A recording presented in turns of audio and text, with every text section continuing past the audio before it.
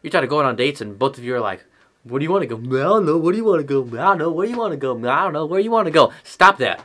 We're talking about how to fix that, how to change that up, and how to get the best dates you can have, part of the best relationships you can have. So stay tuned if you want to hear about that. All right, let's get into it.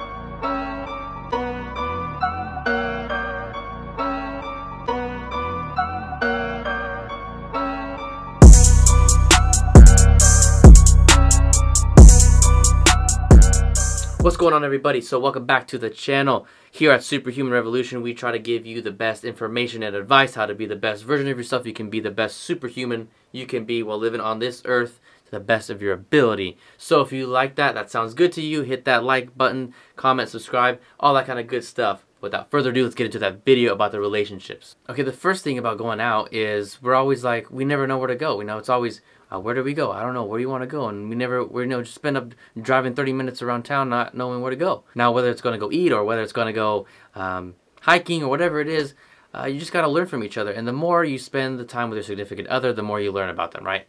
That's just how it is. But I challenge you to do this. While you're getting to know somebody, learn, okay, this person likes to go eat here. This person likes to go eat there. This person's favorite food is this, this, and this. They really like to go hiking or whatever it is, right? So let's say you're taking this girl out, whatever it is. And you're like, okay, she likes Mexican food, and she really likes seafood. Let me see. Okay, we're supposed to go out Friday night, and let me see, where are we going to go? I'm going to take her to that Mariscos place on the corner. They just opened up. It should be good. I heard the reviews were good. Let's go over there, right? Perfect. Problem solved. Boom. Friday night on lock. Okay? Let's say next month. Girls, maybe you're dating this guy, you just started talking to this guy, and he likes to go hiking a lot. He likes to, adventure and go out and stuff like that. Maybe take him to the nearest national park or nearest indoor hiking place. In my town, there's a couple of both of those. And so, just be spontaneous and learn from each other and see what people like, what the significant other likes. The biggest thing, we just want to impose what we want. We don't want to seem selfish, because a lot of us, it's like, well, easily, boom, I want to go that restaurant, but man, I don't want to seem selfish. I want him or her to want to do something too. I don't want to just be me who's enjoying the time, right? And I think that's a lot of us, that we're afraid of imposing our will, imposing what we want to do. We don't want to seem selfish. But in the fact of the matter is, the other person is probably just wanting you to just choose something for them. And especially, a lot of girls just want their guy to just take the reins and just make a decision. Because a lot of times, us guys, we're just undecisive. And guys, a lot of guys complain that girls are indecisive. It works both ways, people. It works both ways. Guys, we're undecisive a lot of times. Time to make the decision, put our foot down and say, hey, Friday night, I'm taking you out, we're going here. That's it. And the girl's probably like, oh my gosh, he finally made a decision. Huh. Okay, now, so you guys are on the date now, everything's set up, you guys are there, you guys are at the restaurant, whatever it is. Now, first and foremost, I'm not saying that girls are incapable of this. Girls are independent. You're 100%, you're strong, you can do whatever you want by yourself, you don't need no man to do it. But I still think that a guy should want to do this.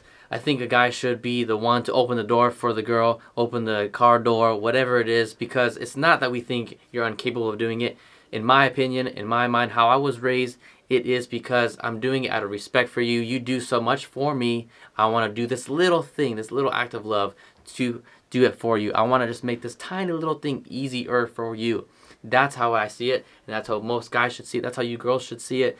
That's why I'm opening a door for you, because, like I said, it's out of love, out of respect, because all the things that you girls do for us, let me just do this one small thing for you. Let me just open this door, and it's not saying that you're incapable of doing it. It's just because, hey, thank you for everything you do. Let me open this door for you. That's it. Now, let's say you're going to a restaurant, and nowadays most restaurants have TVs everywhere, right? They're playing the game, they're playing news sometimes, they're playing random stuff, whatever it is. Guys, when you guys go there, it's usually a problem with guys, not with girls, but guys, when you go into the restaurant, specifically restaurants, take a seat with your face facing the wall, with your back facing the TV, okay? What that's going to do for you is immediately you're not going to be tempted to be looking at the TV. If your face is facing the TV, you're going to be there the whole time like this, or like this, or like this, and your date is right here, and you're not paying attention to that date. No matter what event is going on, most guys were just like, talking to you. What's that on the TV? Get rid of the temptation. Back away from the TV. Like that. Focus on the date. Okay? There. Okay, so now you guys are sitting down. You're enjoying the time. You just ordered your food and your drinks, whatever it is. Take the phones out. snap a couple pictures with each other, you know, snap a picture of your food, snap a picture of the menu, whatever it is, now put them away, okay? Get the phones out of there. Too many times I've seen couples, you know, texting. It's like, are they texting each other? What's going on here, right? I don't understand it. Now, whether this is what's going on in your mind or not, you're giving off that vibe. If you're on your phone, you're giving off the vibe to the person that you have a better place to be. That your attention is better served on your phone at that moment, whatever it is. If it's your mom or your dad saying, where are you? Or your brother or your sister, whatever it is, something urgent, say, hey, my so-and-so is texting me. Let me just respond to them real quick. I'm sorry about this. Communicate and be respectful. Now, maybe your date is just really weird, or they're just really shy, or whatever it is, and you're like, man, this is going bad. I gotta text the BFF. I don't know what's going on.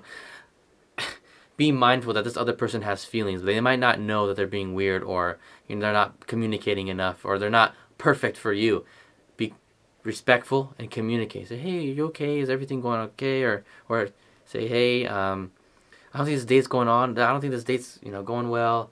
I think I'm just going to leave, or whatever it is. Just be respectful, communicate, get off the phone. Okay, so now it's time to pay and leave. Now, whether you're going out to eat or you're going on to that hiking trip or whatever it is. I mean, the hiking trip you're going to pay before, but you know what I mean if you're entering into a park. But if it's time to pay. So traditionally, it's always been the guy pays for everything, and that's all we've heard. It's all, a lot of guys are raised that way, that the guy has to pay for everything. Nowadays, it's different. Now a lot of guys are cheap. Maybe they're like, well, I'm not gonna pay for that, or whatever it is. And this is how I see it. If a guy is the one who asks out the person who is doing the asking out, the person who's making the invitation for the date should be the one to pay. That's how I see it. Now further on to the relationship, you guys are going steady, as they used to call it. You guys are going steady, but dating for a couple months, and you're just doing more casual dating. You know, it's like, hey, you want to just let's go out for dinner next week or whatever. It's not as a big deal, you know, like, oh, hey, you want to go to date? Sure. Like, this is different, right? When you're going on your 7th, 100th date or whatever it is. It's different. But, so, in my mind, how I see it, traditionally, it should be the person who is making the initial couple of invitations for that date should be the one to pay. But after that fact, it's kind of up in the air. It's kind of whoever wants to pay. Now, guys specifically, we get so prideful that we don't want to admit that we need help for paying the check. We don't want to admit that, hey, I need some help on this check. I'm a college student, and I'm hoping maybe some of you, my key demographic, are other college students as well. Maybe high school students either. But as a college student, no matter what your situation is, usually it's kind of hard to pay for every single dinner you're going on dates, right? And it's okay to admit to the person you're with, just say, hey, I need some, do you mind splitting the check? Or say beforehand. Because let's say if a girl or a guy that you're going out with, before the date starts, say, hey, how about this place? Okay, that's great. It's kind of awkward to ask, but do you think we could split the check? I'm kind of short on cash this month. Now, either the person will say, no, bye. I'm not going to have this date with you. Or, hopefully, the right person for you, or a respectable person, or respectful person for you, is going to say, hey, that's a good consideration. Let's save money, let's split the bill. I can do that. That is going to be a good date right there. Again, communicate and be respectful. Don't be afraid to ask to split it. There's no shame in that. There's no shame in that. No matter what situation your life is, no matter you're a college student, out of college, you're 45, 55, 75, whatever it is. Don't be afraid to communicate. Don't be afraid to ask for help. We all need help sometimes in our life. Some more than others, and that's no problem. That's okay. Just don't be afraid to ask questions and to get help. And besides, the check should be the last thing you guys are worrying about. What you should be worrying about is spending the time together, learning about each other, and being in love or whatever it is, trying to meet the perfect person for you. That's what you should be focusing on, not the check. Alright, so it's going to wrap up the video today. I hope you guys learned something, enjoyed something. Let me know if you did or if you did not. Put your likes down here and your comments and all of that stuff. Please subscribe if you liked it. Please share it if you want other people to see this advice, if it's useful to you or somebody else. Please don't hesitate to share it, to spread the word, how to be the best version of yourself, the best superhuman you could be here at Superhuman Revolution. I hope you guys have a great day. Be the best version of yourself that you could be, the best superhuman that you could be.